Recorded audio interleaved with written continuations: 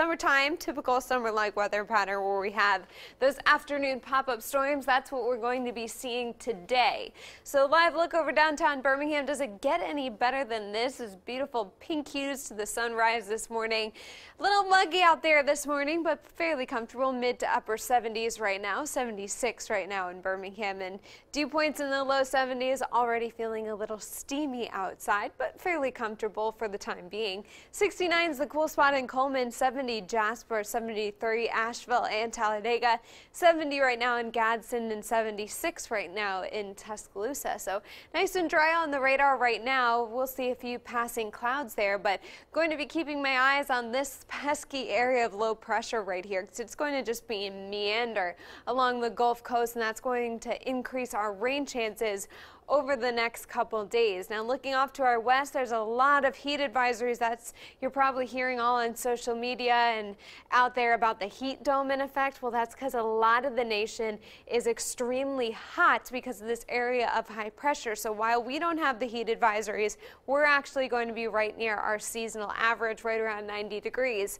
over the next several days. So we're just used to it, whereas a lot of places are experiencing abnormally high temperatures thanks to that area of high pressure. Just a little fun weather fact for you this morning. So timing out the rain chances for you this afternoon.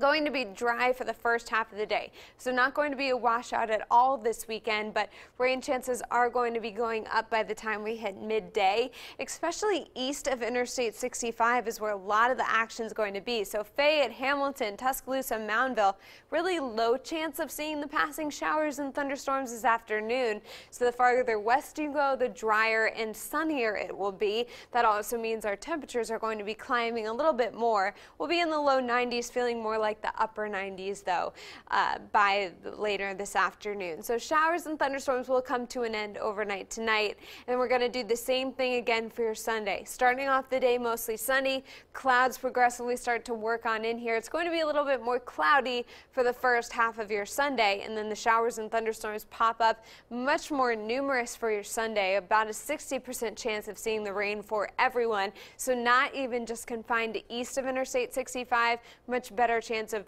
everyone seeing the showers for your Sunday. Now Wednesday, 4th of July, it is looking like we are going to be dodging some showers. This is not a low resolution model, so not showing the specific areas. We have to zoom out a little bit to give you a big picture since we are a few days out. So we'll be monitoring that. That can change, and hopefully it does, because right now we have about a 50-50 shot of seeing the rain on Wednesday, but temperatures stay in the low 90s to upper 80s.